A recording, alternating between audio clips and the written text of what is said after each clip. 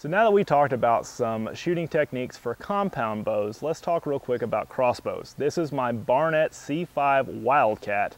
It is a fantastic bow for the money for a crossbow. It is great for accuracy. It's awesome price points, about $300, $350. You can also find them used. And I love Barnett because of the value and quality that you get all in one package. In fact, with this crossbow I purchased, I got a red dot scope, I got a quiver, I got 4 bolts to get me started. It's a fantastic little setup. What a lot of folks don't use is a rope cocking device, which I have installed on here, and I'll show you how I'm going to use it. It's extremely easy to use. A lot of folks still cock by hand, which is just by pulling up both sides of the string up to cock it, and I disagree with that because, and as I learned the hard way when it came to having some accuracy issues years ago, you're going to put stress on the limbs on one side or the other side of the limbs when you deal with that, whenever you cock it by hand. Even if you have the best intentions and think you're cocking it as even as possible, you're going to still have some evenness in the limbs. So what I have is a Barnett rope cocking device. I had this installed and ready to go. It simply goes all the way around the rail, the back part of the rail, and it's very, very easy to pull up. You're going to put your foot into the foot section down here, which that's what it's designed for, however you cock it. You can take it, stand up, or you can even do it sitting down. It's just easier standing up. You're going to put that in your foot. You're going to put the area down here where you put your foothold, and you're going to pull up very, very, very gently, very evenly, just like that, until you hear it click. And automatically, this crossbow is going to set itself on safety, and most of these modern crossbows now have a safety device that you have to literally put it on fire and move the safety forward every time you cock it. It's just a safety procedure. Next thing is how to put an arrow into a crossbow. And I'm sorry, a bolt is what we call this for crossbow arrows. And this is a half moon knock. You want to make sure you shoot the correct length of bolt and also the correct spine, and most bow manufacturers are going to manufacture their own arrows. This is a Barnett arrow. It's fine. Luminoc and several other bow hunting manufacturers and archery manufacturers out there also make bolts that are very fine quality as well. But what you're going to do is you're going to have 2 different light colored veins and 1 different odd colored vein. This one has 1 that is white and 2 that are green. So what I'm going to do is put the white vein down into the rail area. Okay, and I'm doing that just because it's just good shooting form. It makes sure that you're going to get the same accuracy out of your shot, shot after shot, and that just goes into the little rail area down here. Then you're going to move it all the way back, move the bolt all the way back to your string. And on a Barnett at least, you're going to go all the way back there. You want to make sure that you're even, that your odd cocked vein is down in that channel, and that you have even spacing between the top part of your fletching here and the rail. So you want to make sure that it's in there even Steven every single time you do this, okay?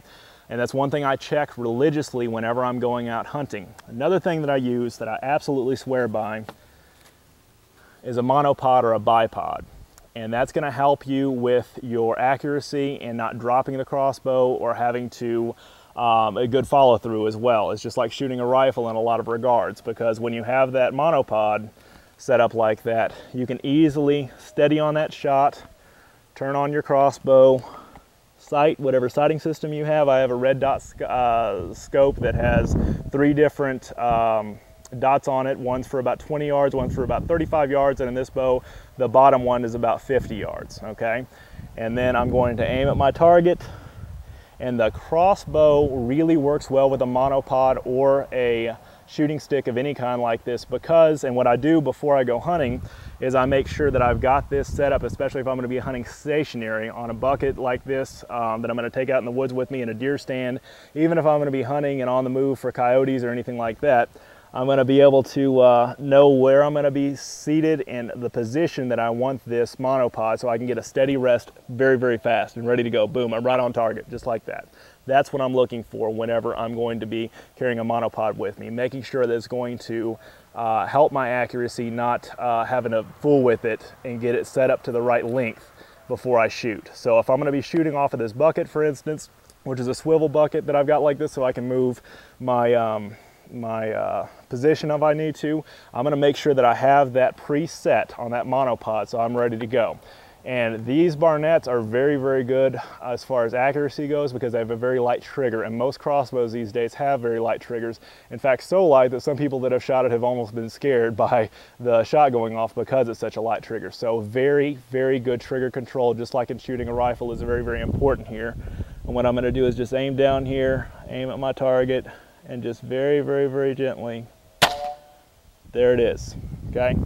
There it is. A lot of moving parts there. You're just squeezing the trigger, this is releasing, and there you go. Every time you cock this though, it's going to go back on safe, so you've got to move it forward to fire, and it's just like shooting a rifle in that regard too. Now, a lot of guys have given me, you know, trouble over hunting with a crossbow and this, that, and the other, and I love hunting with a crossbow because to me, it gives me the ability to hunt in a smaller area where I have a 30-inch wingspan. I'm a very, very tall guy, so having to pull a bow back in a regular standard bow blind that's not an extra large bow blind is an issue for me.